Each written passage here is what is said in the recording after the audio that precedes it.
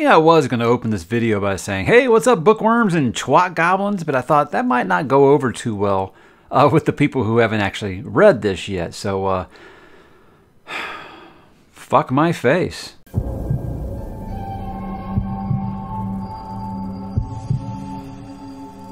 There's no misery so deep as the one you face by yourself. And no nights darker than the ones you spend alone. But you can learn to live with any weight. Your scars grow thick enough they become armor. But if we spend all our lives in darkness, is it any wonder when darkness starts to live in us? There's a difference between those who swim with the flood and those who drown fighting it, and its name is wisdom. Why is pride looked down as evil? If you work hard at something you're not born good at, damn right you should be fucking proud. It's only in fairy tales that everything works out for the best with a magic spell or a prince's kiss. It's only in storybooks some little bastard picks up a sword and wields it like he was born to it. The rest of us? We have to work our asses off. And we might not ever taste triumph, but at least we dared to fail. We stand apart from those cowards whispering on the sidelines about how the strong did stumble while never daring to set foot in the ring themselves. Victors are just folk who were never satisfied being vanquished. Because the only thing worse than finishing last is not beginning at all. And fuck finishing last. Aim your heart at the fucking world. And even when there's little you can do what little you can.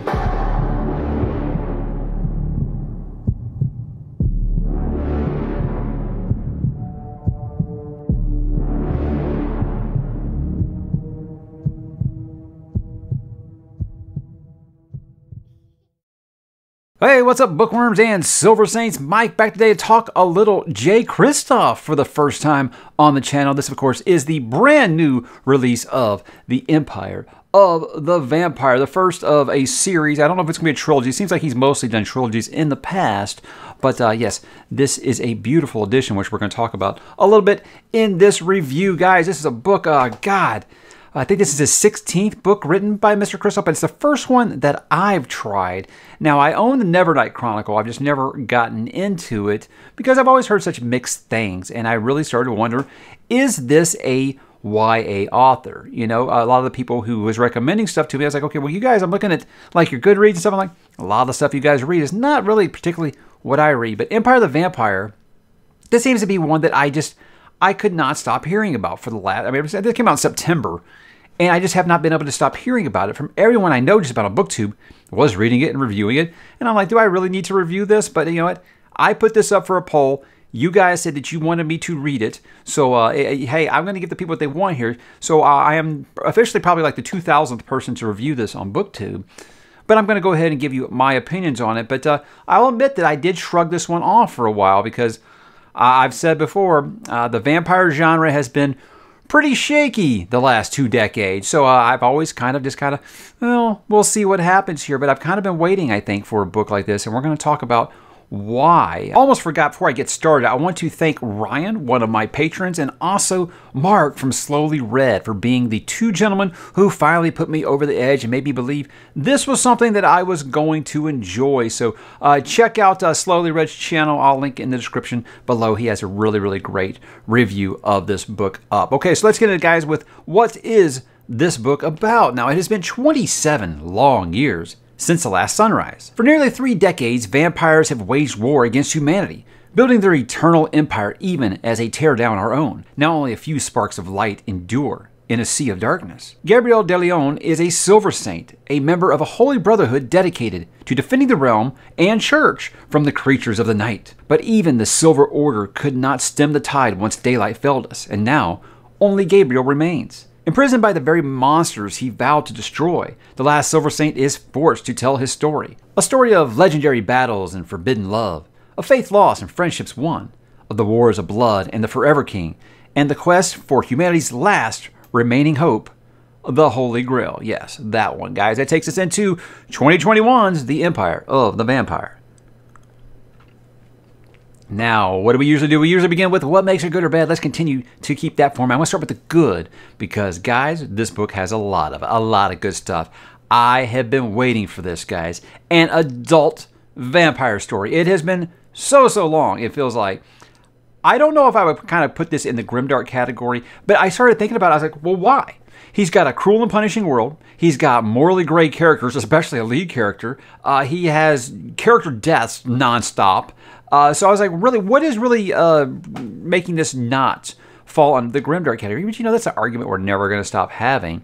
But yeah, I would say I don't see very many difference from it in some of the most grimdark things that I've ever read before. So yeah, I'll say that. But look, guys, this feels fresh, but somehow familiar. And I think it's because there is a lot of Interview with the Vampire in here. There is a lot of Vampire Lestat. There is a lot of Salem's Lot. Those kind of things. Maybe Blaze. Some other vampire stories that you feel might be kind of familiar. And I think it's clearly obvious that Mr. Kristoff does kind of wear these influences on his sleeve. But it never feels like a way it's like, oh, well, I've heard this before. No, it feels familiar, but it feels very, very fresh. He's definitely putting his own spin on some of these things. So it's you can tell there's some things that obviously he was influenced under. And me, as an Anne Rice devotee, I'm never going to be mad about that. So again, guys, I have been waiting for an adult vampire story for 20 years now. And it's finally happening. So I got to say that is the best. And oh my God, guys, the dialogue in this book is just straight fire. I mean, it's so snappy. It's so good. It's witty. It never takes you out of the story. It's like, who would say that during this time period kind of thing? It never feels like that. The things that they say, you can see people actually saying it to one another, but it also never feels like, doth thee protest? You do have a loss. You do have some of that because some of these vampires are really, really ancient, and I do like that they do kind of talk like that, especially the villains in this kind of talk that way. Really, really well done. But our main cast here, you don't have to worry about anything like that. It feels modern, but not ever where they're not going to be like, yo, what's up, fam? Not going to worry about stuff like that like I see you can get in some what I would call YA paranormal teen romance, But this definitely does not fall in that, guys. Very, very adult story. I think it really begins with his dialogue. Something is this story is being told, much like a Name of the Wind or a Sun Eater by Chris Verrocchio, where it is our main protagonist is telling us his life story kind of thing. And what makes this one a little different for me is that he's telling it not in sequential order. Now, that's something that's always kind of been iffy to me, but I feel like it's done really, really well here. We have three main timelines. You have the present day, where he is reciting his story to a historian. Let's leave it at that. I don't want to get too spoilery for you here. And then we do deal with him beginning as a young teenager into his time as an initiate, and then you jump ahead like 20 years in his 30s, where he's dealing with basically this main quest line. And he bounces back and forth between those, and the reason that he does this is because if he revealed everything in sequential order, some of those big shockers in the second storyline, second timeline, would not be as impactful. So I think it's done brilliantly here. I love the way he actually seamlessly can go in between talking to the historian and not quite talking to the reader, but telling his story in a way that feels like, okay, if he was telling the story to another person, I think that this is exactly how he would do it. Going back and forth between that real-time conversation and then the conversation in those flashbacks. Done really, really well. There's never once where I'm like, wait, is this actually happening? Because there has been stories like this where I'm like, I don't know if this is happening now or if this was happening then. He does a good job at doing that. And we're getting to the not so good part, something that might actually bother you about the way that that's done. But I think it's really great. And guys, I talk about the dialogue. I got to talk about the swearing, what I kind of joked about in the opening there. Look, Jay Kristoff's swearing ability is next level. Everyone else is competing for second place. I say that as a Joe Abercrombie guy. This man's his swearing, like his combinations, his modifiers for the ways, the terms that he comes up with, amazing. Amazing talent. Like, I mean, I think my redheaded wife, who curses like a sailor, she would be like, wow, that's something. I actually had to recite some of these to her because they were so good. She kind of laughed at one where he basically calls someone like a cum rag, which is just, you might not think is that good, but the way he says it more, not really delicately, but he's a better wordsmith than I am. But God, guys, it's so good. I mean, it's just so many times, it made me think of, one of the things I really liked about Liza Loughlin-Moore is Scott Lynch was very good at this as well. Because I said, with the problems I had with Liza Loughlin-Moore, it was never the dialogue. This dialogue really reminds me of that, and less in a buddy cop kind of way, and more of just, the insults in this are really, really just top notch. And I don't really want to ruin any of them for you, but just know that Twat Goblin and fuck my face have become just like regular phrases that I'm using in my everyday life now, and I'm just so proud of that. But again, that talent, if you are in for something like that, and me reading lots of Joe Abercrombie, like I said, Stephen King, I'm here for all of the bad language because I'm just a deviant that way, guys. And I love that Mr. Kristoff seems to be too, because it really made me relate to these characters a little bit. Now, one thing about a written word book that you'll never really hear me say is, you always be like, hey, this was the first book that I read that didn't have pictures in it. I say that about The Hobbit all the time. This book has illustrations in it by Bon Orthwick. Bon Orthwick is his name. The illustrations in here are magnificent. This cover is easily, hands down, the best cover of the year. I'm sorry, Mr. John Gwynn. I love you to death, and I thought Shadow of the Gods was amazing. This beats it. This is just so cool. And the thing is, guys, is the United States version of this cover, not that great. Not that great. In fact, that's the kind of thing I know that chased a lot of people off when you got a shirtless vampire on the front with a sword with tattoos all over. It's like, I wonder if this is in the paranormal teen romance section. But this cover right here is just amazing. And guys, the illustrations aside, I'm not going to show them to you because I want you to buy it and I want you to look at them. I don't want to give them to you for free, but there are some really great illustrations, and they're not the hyper realistic illustrations like you would get in something usually an epic fantasy. They look animated almost in like a Castlevania on Netflix kind of way. So I think that's just kick-ass because I do love me some Castlevania, guys. In fact, you get a lot of Castlevania vibes while you are reading this book, and that's I think that's a great compliment because that's a series. I'm talking about the games, guys. That's a series that I love, and of course, the Netflix series. I talked about him being able to flip seamlessly between these timelines, and I think what he does is he gives you little tiny pieces of his mysteries in his book, and enough to give you hooks to want to know what's going, enough to have the wheels turning where you're thinking, oh, okay, I think this is happening. Like the whole time, like, I think this is what is going on with his family and things like that. And you have these ideas the whole time. And when they're revealed to you, like, oh, okay, I get it now. But he does it perfect. He has perfect timing with this. He never gets to a point where you're just like frustrated.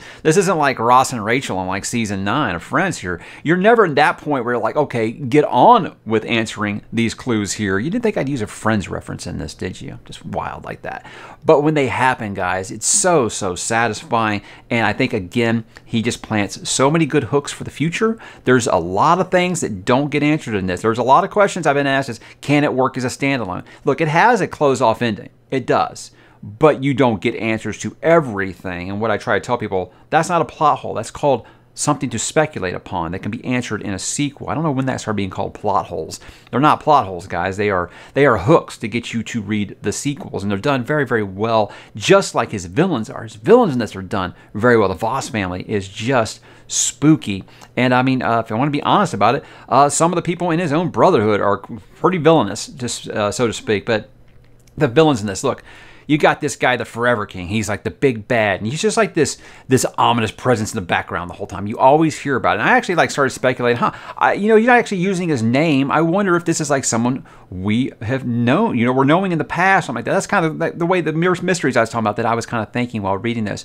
I'll just say that when the Forever King actually shows himself on page, it is one of the most tense and amazing chapters I've read all year, guys. The dialogue in that scene is so good. It almost felt like Kurt Barlow from Salem's Lot by Stephen King. That's the presence that this guy brought. In the one time he appears in this book, it is so good. It is an incredible chapter. I was on pins and needles, and it was soul-crushing, let's put it that way, guys, but it's so good. It's so good. I think that might be one of the best chapters I've read, single chapters I've read all year, and I've read some really banging Malazan ones this year. That's how good it is. So I think that he did a great build for that moment, and then when it happens, the payoff is so good, even if it isn't exactly what you want to happen here. I mean, look, if you look on Mr. Kristoff's, I believe it's his Goodreads page, or it might be his website, in his little bio section, it does say he doesn't believe in happy endings. So I'll just leave you guys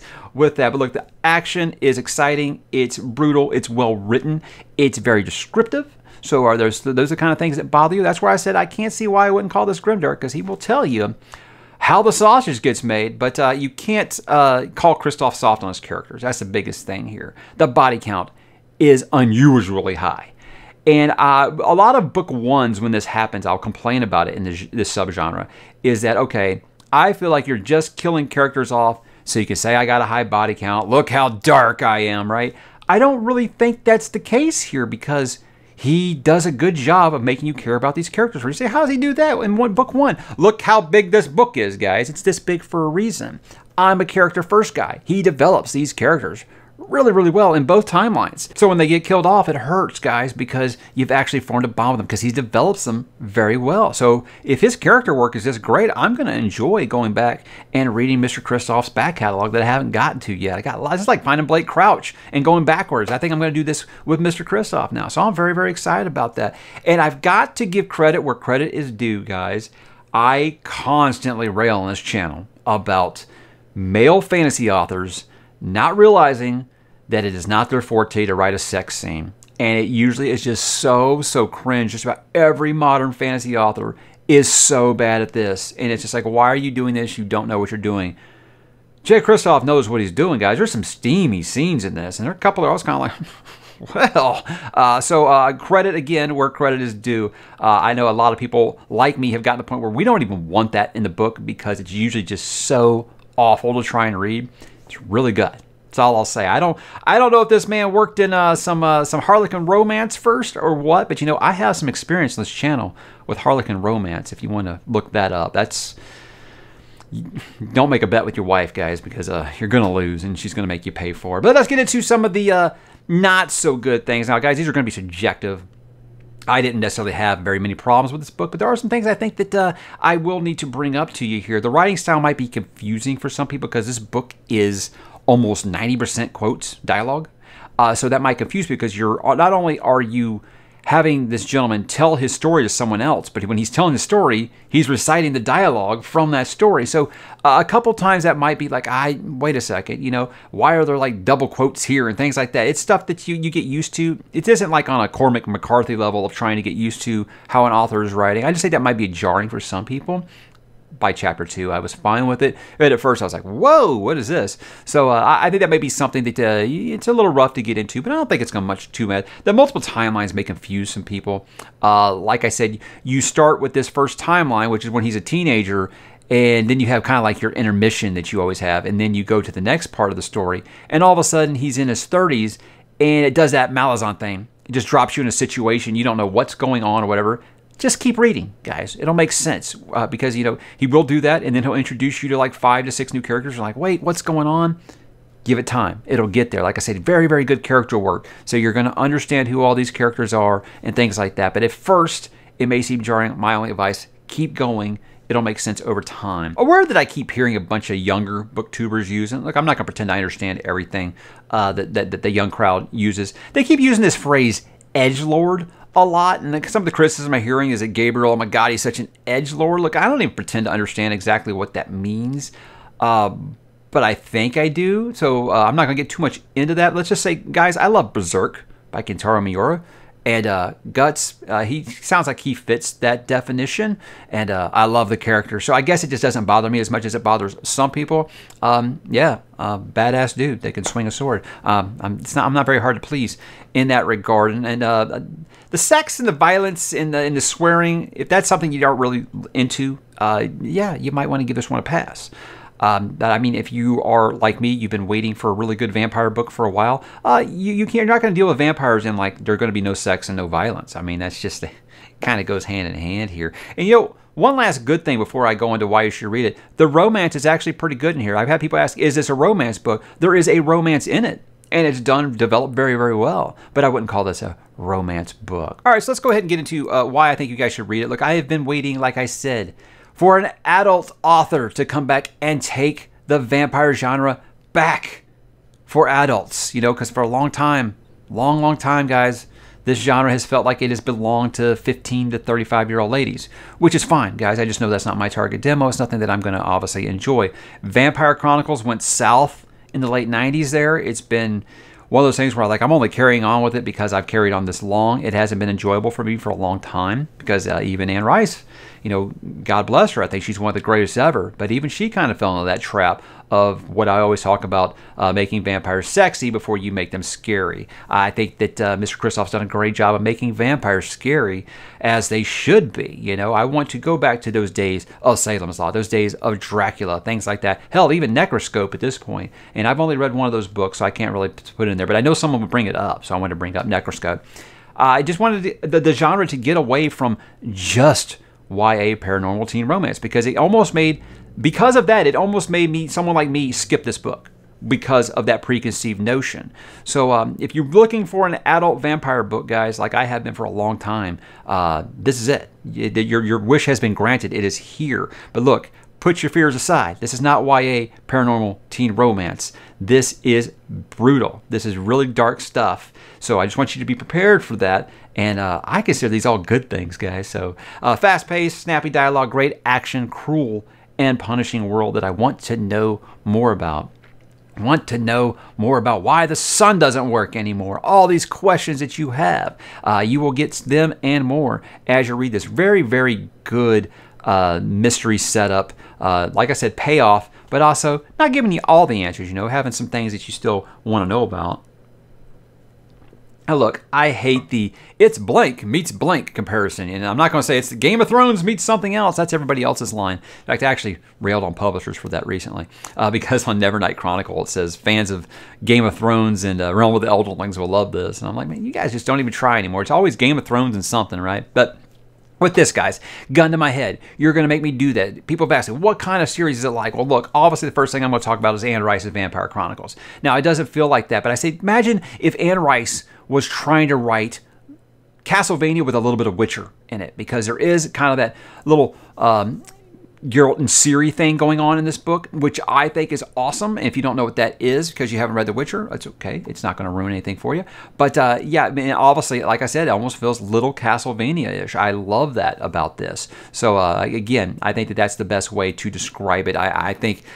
I don't know. I mean, he could say that Anne Rice isn't... He's never even read Anne Rice, so I can't say that's an influence from him. That's just the feelings that I get, is knowing Anne Rice, knowing Interview with the Vampire, knowing The Vampire Lestat. I get a lot of that out of this, and I needed it. I needed that. So I think that's why it really worked for me, guys. That's why I think you should read it. But now I got some final thoughts here. Like I said, I've been waiting 20 years for this. Vampire Chronicles has let me down for so long. I quit trying vampire books a while back. Like I said, the genre just got hijacked, and it didn't look like it was coming back. After the rise of Twilight, guys, it just even more. It was just like, forget about it. We've lost it. It's gone. And then we moved on to zombies, and I mean, well, I think that one's kind of still going on. But look, I hope this means that the tide is turning. I'm hoping this means that authors and publishers realize there is a market out here for adult vampire fiction. Again, I would love for that, because I mean, look, guys, I love vampires. I do, but they've gotten to the point where it's just like, oh God, are they in love with another high school girl? It's been rough. It's been really, really rough. So having this, take place in like the time period that it does, and again, the way it is written is just modern, but also, like I said, feels very, very familiar. And I think that that's just a great way of showing your writing influences. Now, I thought this was a spectacular book. Look, 800 pages, and it never felt slow to me.